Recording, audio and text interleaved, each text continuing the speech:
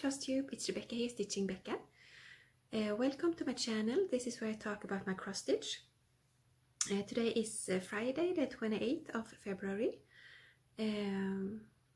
Welcome if you are new, and welcome back if you have watched my channel before. I'm here for my February update. It's I didn't get as much done as I would have hoped for this month. We had a stomach flu and it's been kind of a long process. So I hope my son is having it now. He's on the mend, he's better. But I hope we all have had it now, and I hope we don't get it again. So we have seen the end of it. But I have had some progress on my whips, and let's see, I will start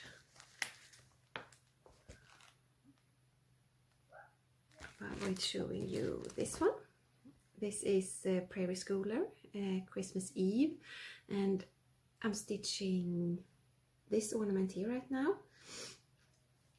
And now it looks like this.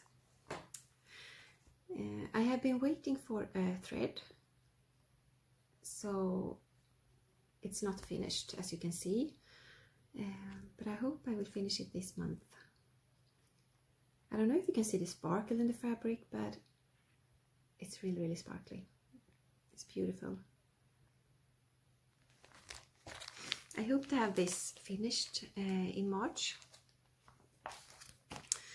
In my last video I talked about Whip Go, and for February Jessie Marie drew number 3 and number 23, and they were both new starts on my board, and I had 3 options that I was choosing about, and the Dimensions kit got the most votes, but I started the Lizzie Kate.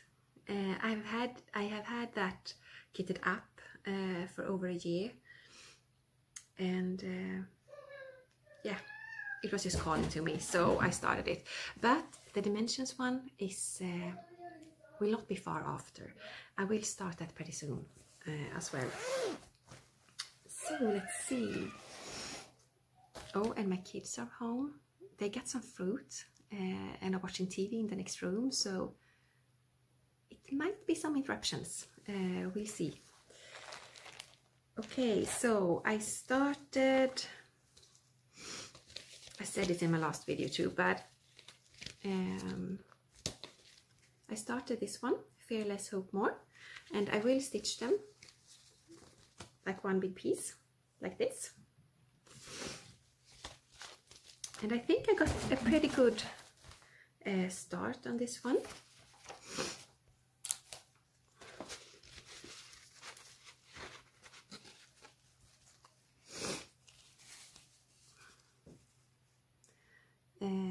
So I started the border and I stitched Fearless. And I love how this is my first time stitching with, I believe it's Classic Colorworks. No, it's not. Weeks Dye Works and Gentle Arts threads. And I really enjoy the variation it gives. I think it looks beautiful. So I finished one section and I'm stitching this on, I'm using the called for fabrics and threads. This is 32 count.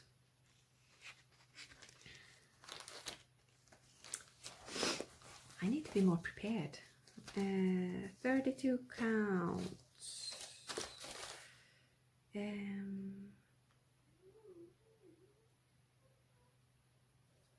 lamb's wool linen. Yeah, from Richard. So very happy with this one.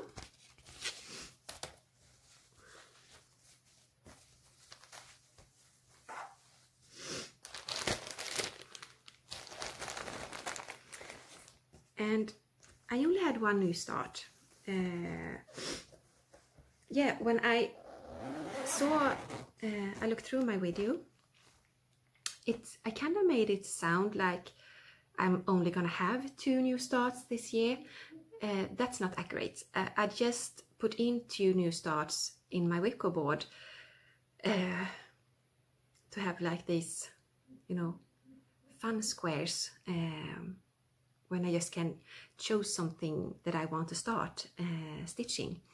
I have in my mind, I have kind of a lot new things that I would like to start. So yeah, it's just a matter of fact when I will start it. Okay, so after I stitched this one, as I said, we had a stomach flu, so it's been weeks when I have not stitched at all, but I had some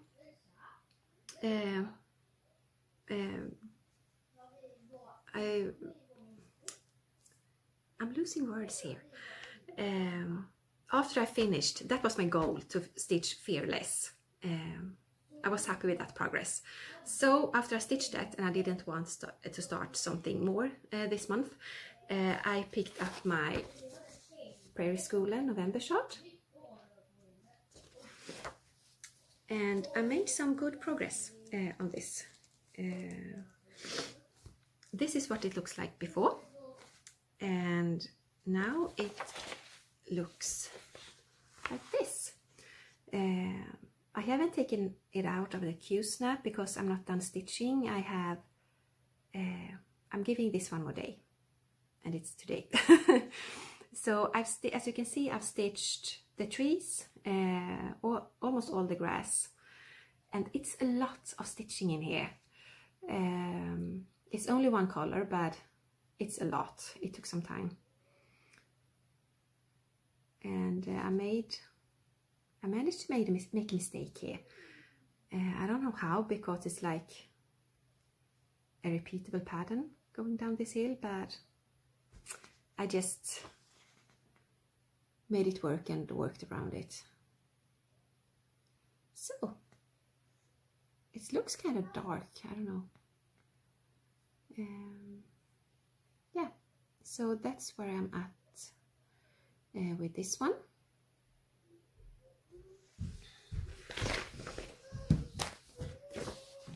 So that was my stitching this month, but I got the most amazing haul. I have some dimensions kits, some unicorn kits. I keep an eye on eBay, but the prices are crazy. I won't pay that much for those kits. And once in a while, in our local cross-stitch selling places, I post some pictures asking if someone has them at home and wants to sell them. And so far I had no luck, but last weekend when I was sick, I threw in the question in the group, and someone answered, and I couldn't believe it. And it's this kit. It's Gold Collection Petites, and it's called Christmas Stories. And just a minute. Yeah.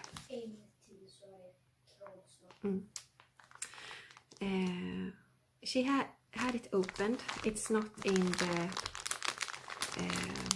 original package, and she has put the threads, sorted it, and put it up on this sorting things. but everything is here,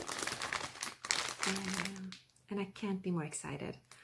I have loved this piece since the first time I saw it a couple of years ago, and it's been impossible to get a hold of. So I'm over the moon, and this little girl reminds me of my girl, Elsa, and I just think it's the most adorable piece.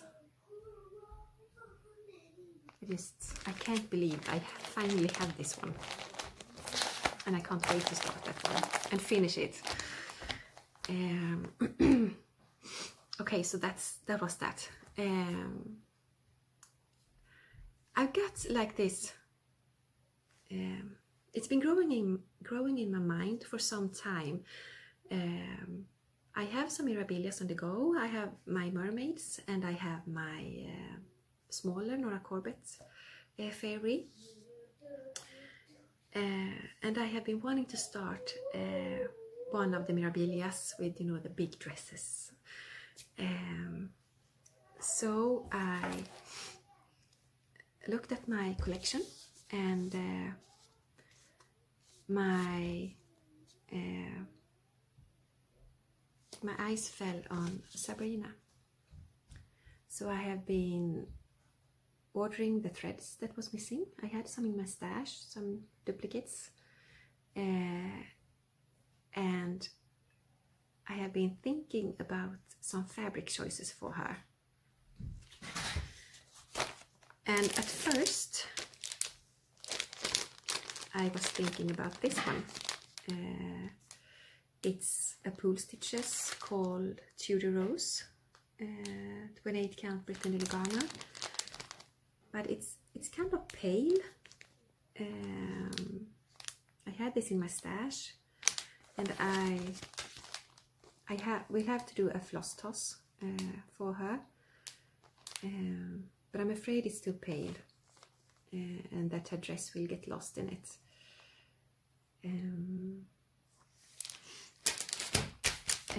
Then I ordered some fabrics from Lexa Needlecraft, and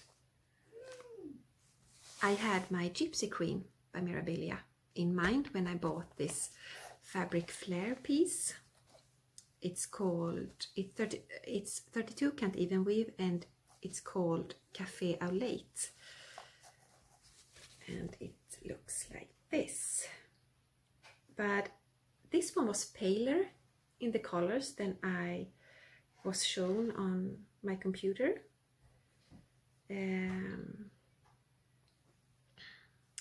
So I don't know if it will be too pale. I think it will be too pale for Gypsy Queen. I want some more stronger colors for her. But then I thought of Sabrina. In the cover photo here, she is stitched on, I don't know, natural light linen by Witchelt, and it's kind of the same color as this one, but this has some modeling in it, and I think it will look nice. I will make a floss toss. I think it will look great. But I also have seen her on a little darker pinkish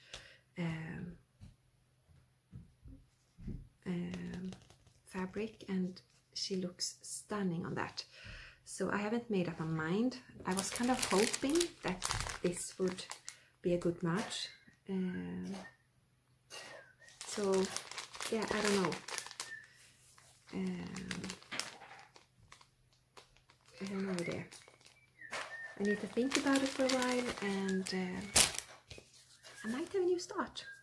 An unexpected one, and kind of an impulse one, but I always liked Sabrina. I think she looks elegant sitting on this chair, and the dress it's gorgeous, and the flowers, she's very pretty.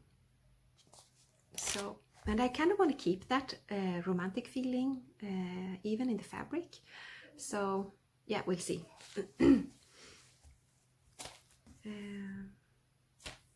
Yeah, I have also ordered some chalkboard linen, 32 count. I wanted to start Priscilla and Chelsea's freebie chart that they so generously gave away this fall. Yeah, it was before Christmas time, I think. And I think this will be a good fabric for it. So, yeah, that was my haul. And 2 new WIPCO numbers have been drawn yesterday, I think. And the numbers that was called was, I have it written down here in my calendar. It was number 18, and on my board that was Working on Hope, my Heaven and Earth designs. I haven't touched that project in, I would say, 1.5 years, and it's laying on top of my bookshelf with in my stitching spot, and it's just a mess. It's threads everywhere, and yeah, that can be interesting. I will put in a picture here of what it looks like now and what it will looks like when it's finished. The other number that was drawn was number 24, and on my board that was to stitch 1,000 stitches on Native American Maiden by June Elliott. So that made me happy, because it wasn't too long ago since I stitched on it, and I kind of want to start on her bow, you know, her shoes, boots, and the grass and everything surrounding that, and more on her dress. So that's exciting, and yeah, we'll see how March is going stitching wise. I hope it will be a good month. No more sickness in the family, please. So yeah, that was everything for me. I hope that I will see you at the end of March, maybe beginning of April, with a March update. So until then, I just want to say thank you for liking, commenting and subscribing. It means a lot to me, and I hope that you as well will have a good stitching month. So take care, everyone.